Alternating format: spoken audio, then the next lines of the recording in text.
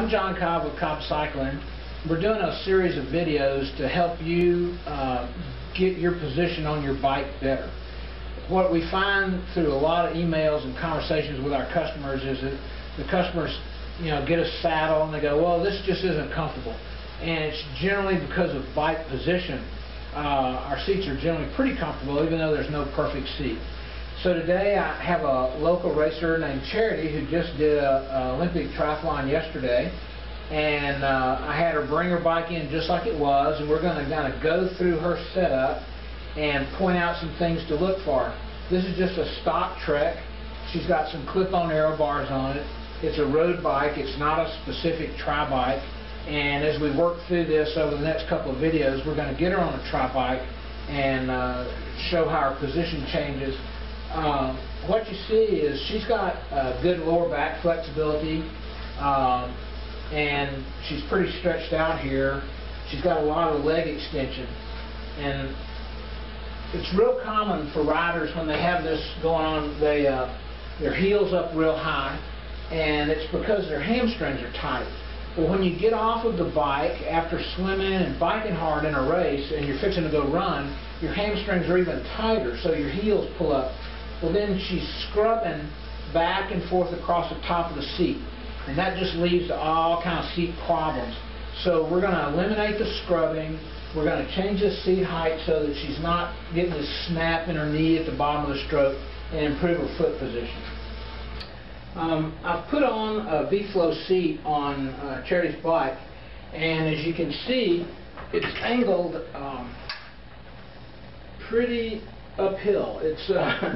That's just a good way to start with these seats. It's actually on a 1.2 degree nose high attitude, and we may actually go up even higher like that.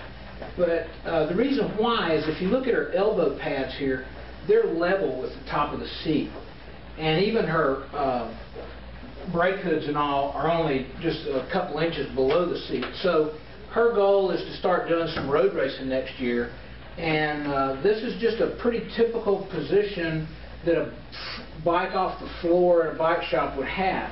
And for somebody that's got her type of flexibility, this is just way wrong. So we're going to fix that over the next few minutes, but we're going to start with her. We put her on here, we change the seat height to get all that going. So hop on there for a minute so we can get a view of that real quick.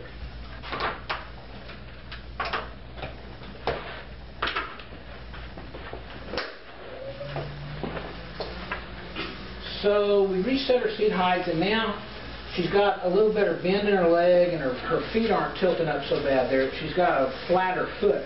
And that'll take a lot of pressure off her hamstrings. Now in her case, she's got a shorter upper body length versus her leg length. And that sometimes requires a lot different seat measurement than just a standard formula will give you. But we'll go through that. Get on your Aero bars a second.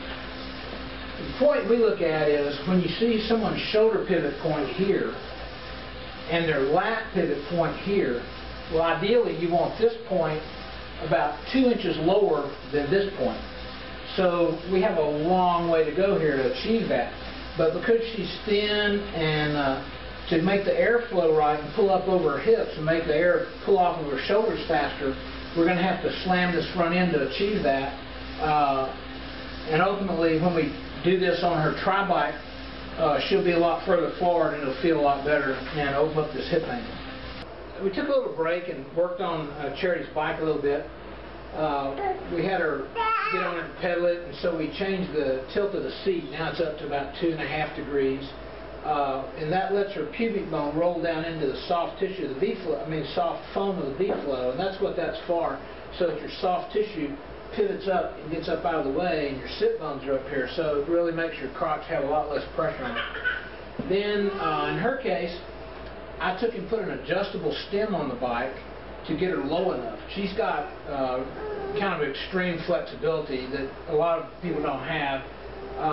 But in her case she has it, so we might as well use it. And she's going to do some road racing next year, and so we wanted to get her bars down anyway, so when she goes off the front she can build more power by pulling on the bars and doing things like that. So hop on here a second, and I think you'll be able to reflect back on some of our earlier shots, and you'll see the difference. Now, I can rotate like that in my dreams. But anyway, this is ideal, or it's getting closer to ideal if you've got this kind of flexibility in your lower back. Her shoulder pivot point is finally close to in line with her lat point. It would be really difficult to get her much lower. But because she can drop her head down and what they call turtle her head, it gives a nice deep drop in her shoulder blades. The arrow will come whizzing through here, it'll come through here and up over her hips, flow off the back. So arrow-wise, she's going to be pretty fast. The seat allows her to rotate her pelvis. And so what you want ideally is in your hip socket and your pelvis point here, you want these to be close to flat. And it's your seat that causes that not to happen a lot of times. And so I think the V-Flow is a good choice for her, and it works pretty good. Now she's just got to go out and train some and get used to it. Now hop up on your brake hoods just for a second. See, this is a really good road position, and then she could still get down on her drops for sprinting or climbing big hills and make good, use her glutes and make good power with that. So this is kind of following a suggestion I try to give a lot of people now, is to get your handlebars level with your top tube up at the head tube area. And if you'll get that set and you're not like my size, there's a good chance it'll be successful and you'll be comfortable.